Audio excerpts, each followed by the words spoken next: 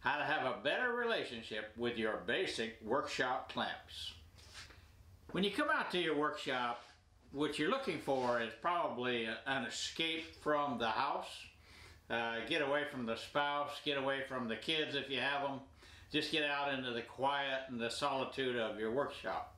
Well, the last thing you want to do then is start having any kind of a disagreement or a dysfunctional relationship with your clamps. So let's solve that. I'll be the psychiatrist here today about clamp relationship. I definitely cannot tell you about how to have a better relationship inside the house, because if you follow my mode, you'll be in deep doo-doo. The two basic clamps, and they can certainly come in different sizes, as you can see here.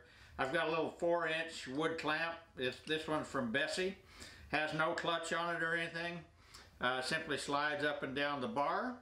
To have a good relationship with that clamp, don't grab the handle and try to pull it up and down.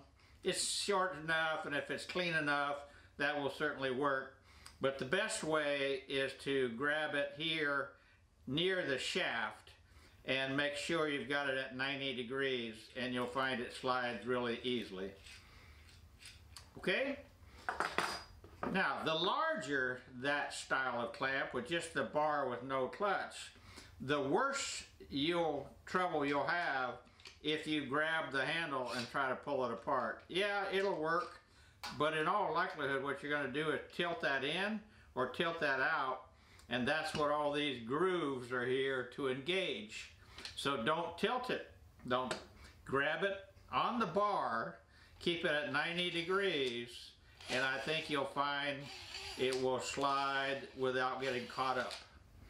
So that's for those types of clamps. You can step up and have clamps with clutches on them, and I certainly prefer those over that style. Again, don't grab the bar even if you release the clutch. It can still be difficult to use. If you grab the bar area, and you're likely to tilt it with your hand. Same problem as before. If you tilt it, it's designed to engage. So my recommendation is to have a good relationship with this clamp is see the little short end instead of the longer end. Keep your hand away from this area.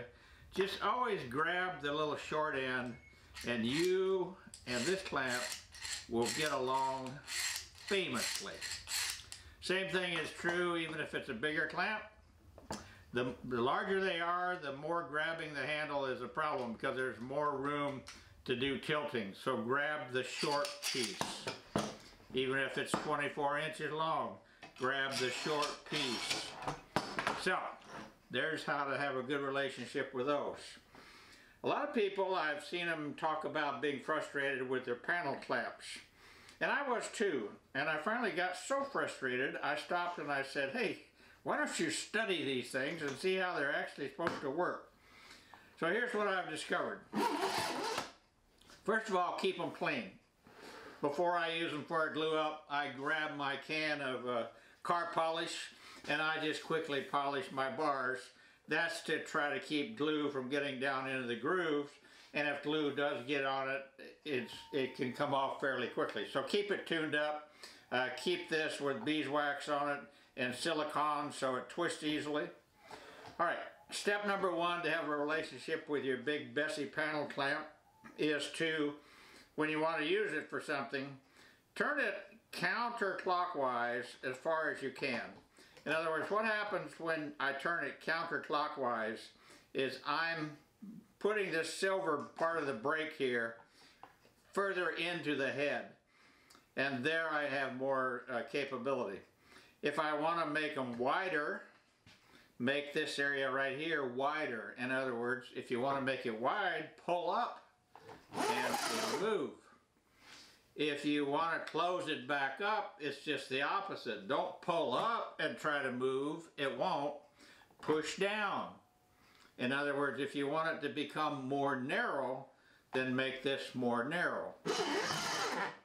And there you have how to have a decent relationship with your basic workshop clamps.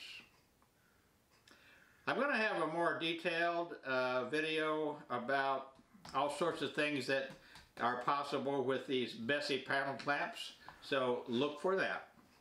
Small Workshop Guy, signing off.